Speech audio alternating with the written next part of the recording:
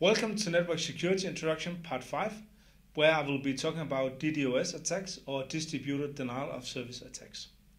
As the name indicates, when we have a distributed denial of service attacks, it's a denial of service attack, meaning that we are leaving the attacked machine or the attacked system so that it is unavailable and it cannot perform the duties that it would normally perform.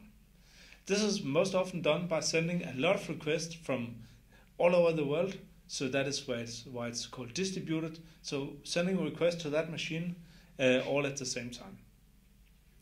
This can be a legitimate request, for example, for a website, or it can be a illegitimate request. It really doesn't matter. The thing is that the server or the system will receive so many requests that it's unable to answer them. Such an attack will usually be centrally coordinated, but it doesn't have to be in real time. So it can be that you have control of a lot of machines and you're telling them at that particular time, send these kind of requests to that particular machine and they will all be attacking at the same time.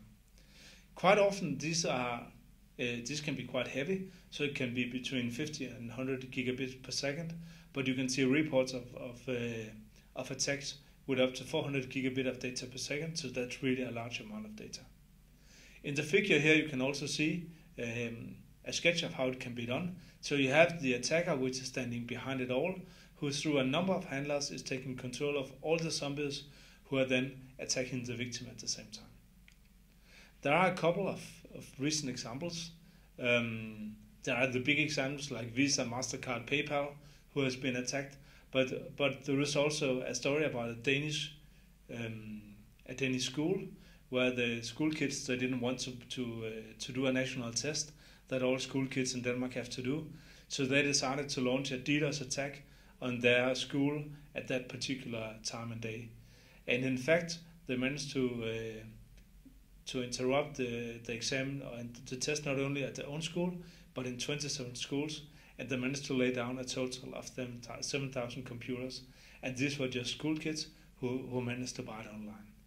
And when talking about buying it online, it should be noted that it's actually quite cheap to do and it's very easy to do. There are different sites, I will not mention any names, where you can go and then you can really pay by credit card or by bitcoins. And then you just click and you can launch your attack, decide how many computers should participate in the attack, so how large a cannon you're shooting with, and also how long time it should take to do it. And one of the challenges with this kind of attacks is that it's really easy to do and it's very hard to mitigate. So now it's time to take quiz number 4. Thank you very much for following.